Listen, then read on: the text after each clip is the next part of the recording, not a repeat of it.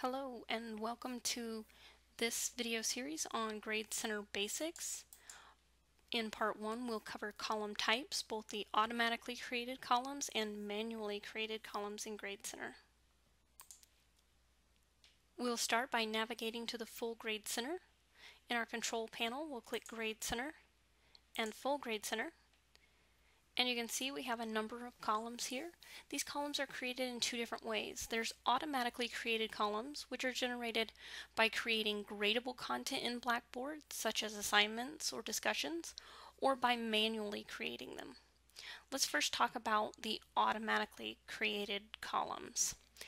Anything that we assign a point value to in Blackboard will automatically create a column. This includes discussions, assignments, and other Blackboard items. For our example, let's use an assignment. So we're going to navigate to a lessons area, and under the assessments menu we're going to choose assignment. We'll give the assignment a name.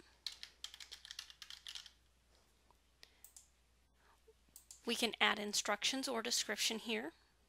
We can attach a file for reference for students.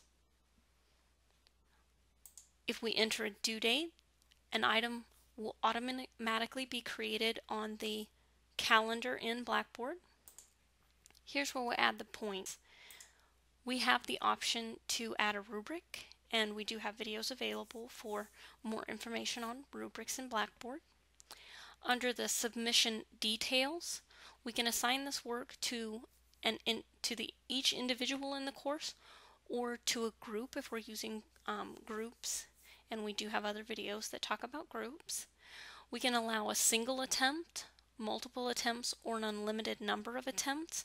So if students are uploading a file and you want them to be able to give it 2 tries, then you can set that to multiple attempts and enter the number 2. You can set it to unlimited, or you can leave it at the default of a single attempt. The Safe Assign tool is not something we recommend. We've not found it to be a very accurate tool for preventing plagiarism. Under the grading options, you can enable anonymous grading or delegated grading, and anonymous grading would hide the students' names during the grading process, so you would just be grading work but not really be shown whose work you were grading. And then delegating to another user in the course is not something we really use here at OTC. Now under grade display, you have primary and secondary, and we'll see these primary and secondary displays throughout Grade Center. The primary display is what students will see in their view of Grade Center, and the secondary display will only be visible to the instructor. So it's important that we set the primary display to something that makes sense for students. Percentage or letter is what we most often recommend, and then the secondary display is entirely up to you. Now we do want to make sure that this is included in Grade Center calculations. If we change that option, it won't count towards the grade. And we want to show this to the students in their My Grades area. If we uncheck that, students won't be able to see that item in their view of grades.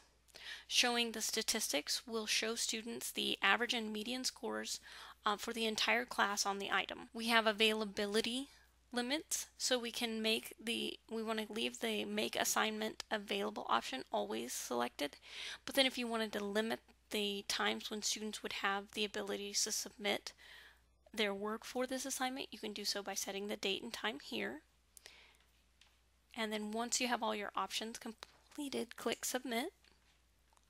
Well, we can see our item is created here, and if we go back to Full Grade Center, we'll see our assignment 1 column has been created there. Now for assignments that are not submitted through Blackboard, such as in-class discussions, papers that are physically handed in to you, or other sorts of work that's done in class, for those we would manually create a column. So back in Full Grade Center, we'll click the Create Column button,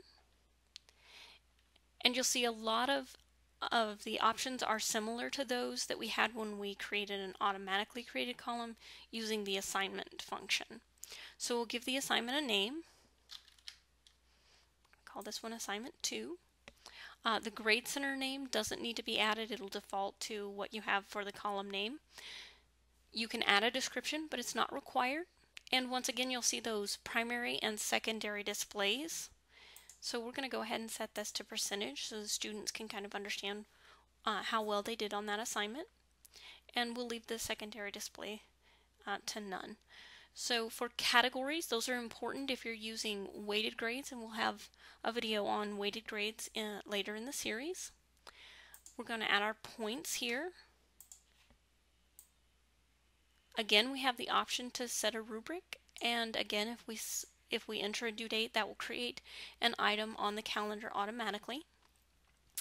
And here we have those same options that we saw previously. We want to include this column in the Grade Center calculations. We do want to show the column to students, and again, we have the option of displaying for the students the average and median scores on the item for the class. So once we have all of our options set, we'll click Submit.